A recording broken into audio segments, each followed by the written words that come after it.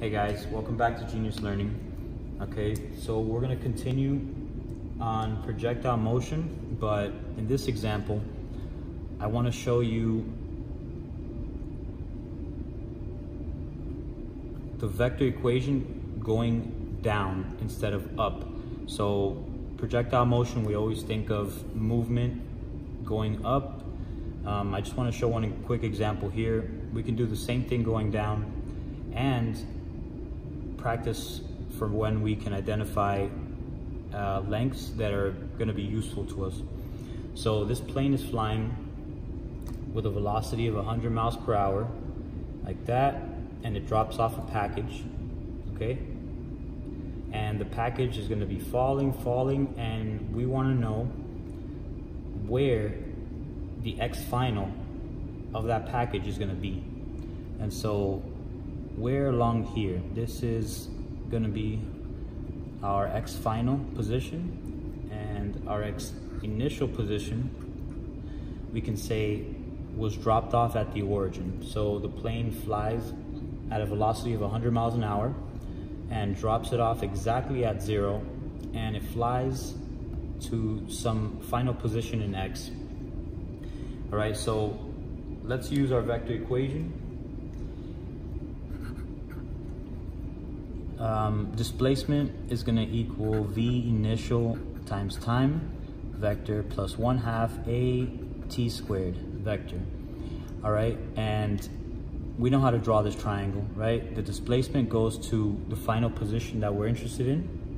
So the final position we're interested in is where the package ended up at, its final position. So we're going to draw a vector right to it, and that is d for displacement.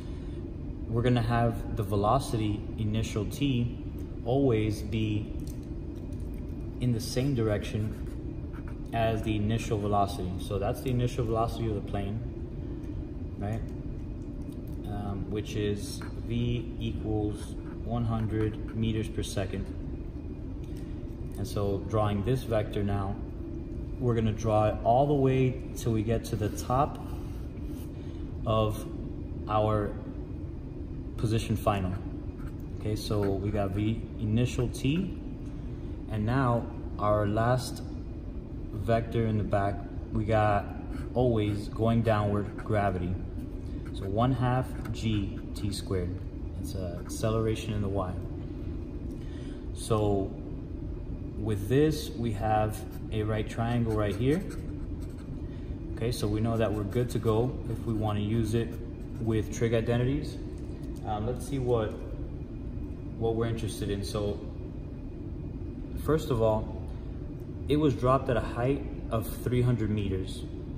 Okay, so that means that if this is where the plane is at, and 300 meters is the length to where the package is, then 300 meters, okay, which is all the way to where the package is at, is also equal to 1/2 gt squared, because the vector represents where the plane was at initially all the way down to the actual package.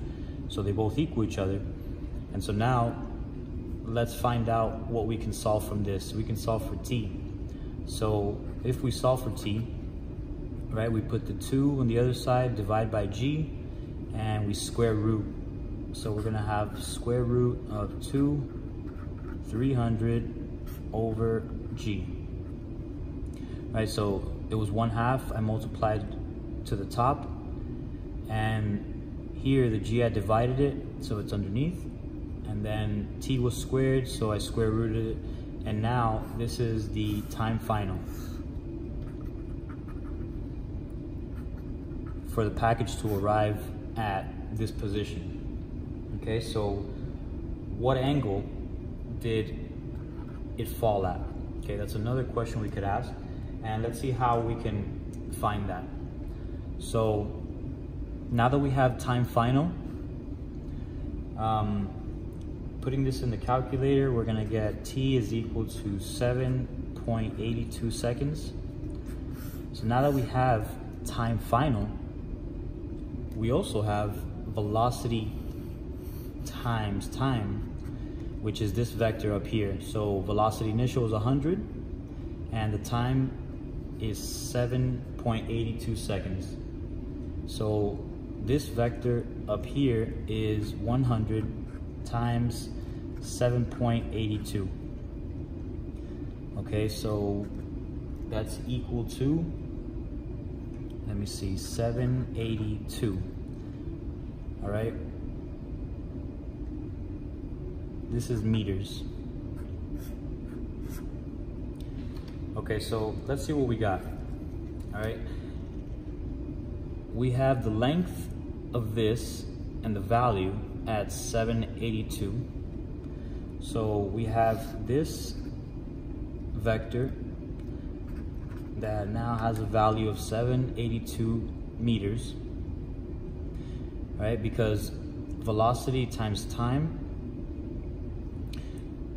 is units of meters. In fact, this entire triangle, okay, so the triangle that we've been drawing, which is displacement, we got velocity times time, and we have 1/2 gt squared. Okay, all of these vectors are measured in meters. Okay, so let me show you. This displacement is in meters. Okay, and let's look at v naught times time. So we got velocity is meters per second and time is seconds. So the s's cancel out and we get m. So the same thing as the displacement vector.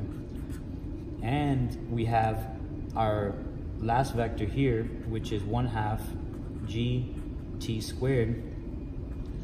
And if we look at the units, we got meters per second squared. That's for gravity. So we got m seconds squared. And for t, we got seconds squared on the top. And so that cancels out. And you see that these are all displacement vectors. This is a displacement vector.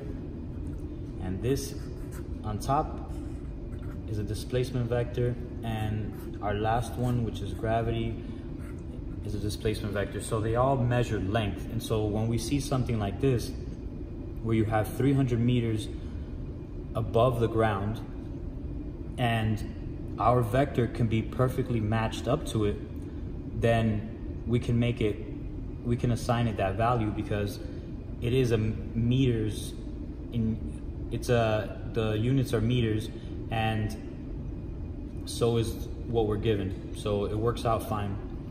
Now, when we calculated v initial times time, we got 782 meters for this vector.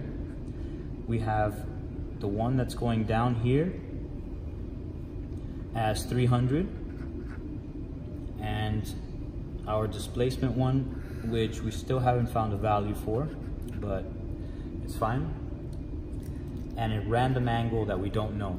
Okay, so we have values here, and all we need to do is take the tangent of this triangle, right? We got a right triangle here. Let's take the tangent of this. So we're gonna have tangent theta of opposite over adjacent. If we do the inverse tangent of 300 divided by 782, we're gonna get angle of 20.9 degrees right here. 20.9 degrees, which is the same as here.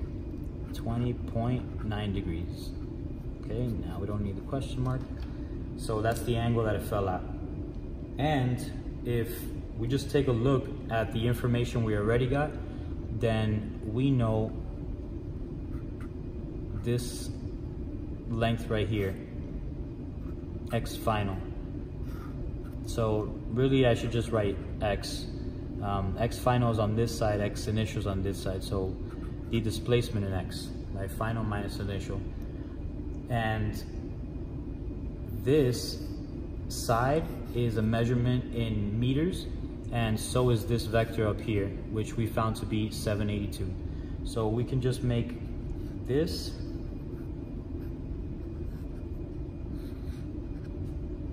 side here equal to this side, and we found our displacement, or how far it went in the x direction. So the plane came in at 100 miles an hour, and right around there dropped the package off, kept flying, and so the package fell at 20 degrees or 20.9 degrees, and it had an initial velocity of 100 miles per hour. And we found where exactly it stopped at, which is 782 meters. It was dropped from 300 meters above the ground. Okay, so that's all the information that we needed to get from this. I just wanted to show you how we can use the triangles in any direction, really. So you gotta, try to be creative and try to see the problem, draw it out, so that way you can draw your triangles right and get it done quick and clean. All right, here you go.